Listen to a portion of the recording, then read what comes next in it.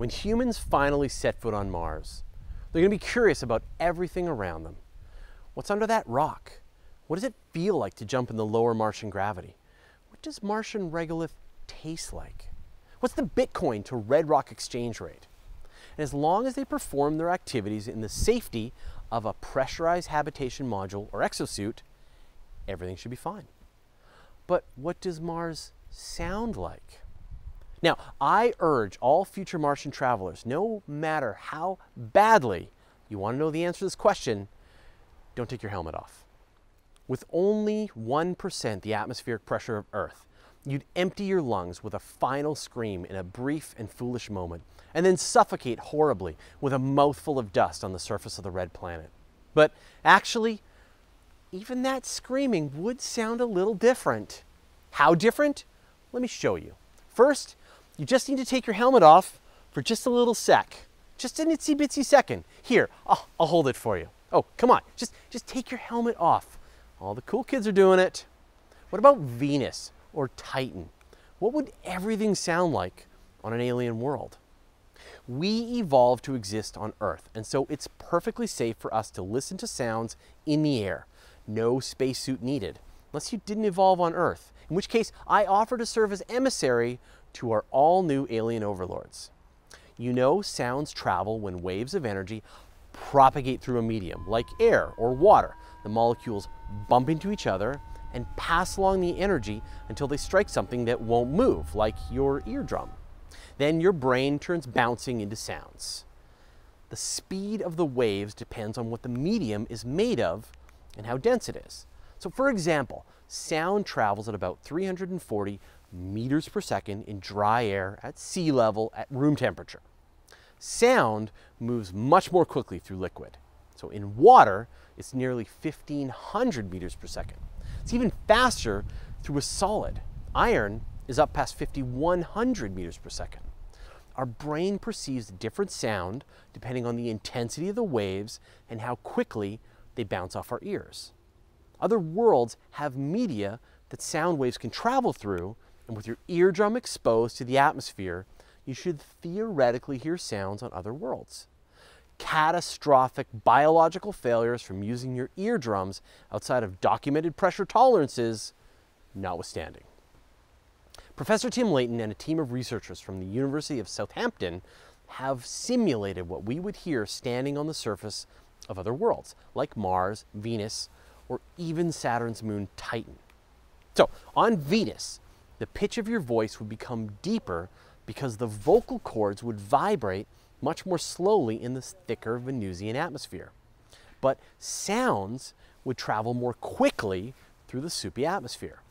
According to Dr. Layton, humans would sound like bass Smurfs. Mars would sound a little bit higher, and Titan would sound totally alien. Dr. Layton actually simulated the same sound on different worlds. So here's the sound of thunder on Earth. And here's what it would sound like on Venus. And here's what it would sound like on Mars. Here's what a probe splashing into water on Earth would sound like. And here's what it would sound like splashing into a hydrocarbon lake on Titan. You might be amazed to learn that we still haven't actually recorded sounds on another world. Right up until someone points out that putting a microphone on another planet hasn't been that big a priority for any space mission. Especially when we could analyze soil samples. But hey, fart sounds played and then recorded in the Venusian atmosphere could prove incredibly valuable to the future of internet soundboards. The Planetary Society has been working to get a microphone included on a mission. And they actually included a microphone on the Mars Polar Lander mission that failed in 1999. Another French mission was going to have a microphone, but it was canceled. So there are no microphones on either Spirit or Opportunity, and the Curiosity rover doesn't have one either, despite its totally bumping stereo. Here's the only thing we've got. When NASA's Phoenix lander reached the Red Planet in 2008, it had a microphone on board to capture sounds. It recorded audio as it entered the atmosphere, but operators turned the instrument off before it reached the surface because they were worried that it might interfere with the landing. Here's the recording.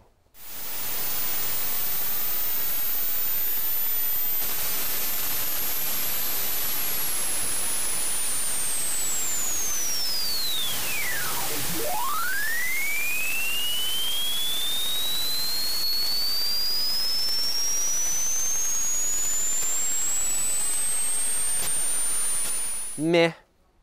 I'm going to need you to do better, NASA. I want an actual microphone recording winds on the surface of Mars. I hope it's something Death Clock puts on their next album. They could afford that kind of expense. It turns out that if you travel to an alien world, not only would the sights be different, but the sounds would be alien too. Of course, you'd never know because you're too chicken to take your helmet off and take in the sounds through the superheated carbon dioxide or methane atmosphere. What sounds would you like to hear on an alien world? Tell us in the comments below. Thanks for watching. Never miss an episode by clicking subscribe.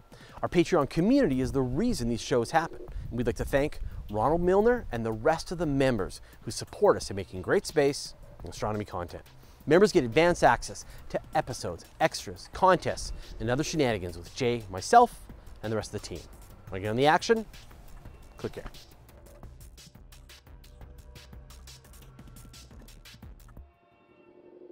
And then suffocate horribly. And then suffocate horribly. Oh. Oh. 0 for 2. 0 for 2. Wah, wah.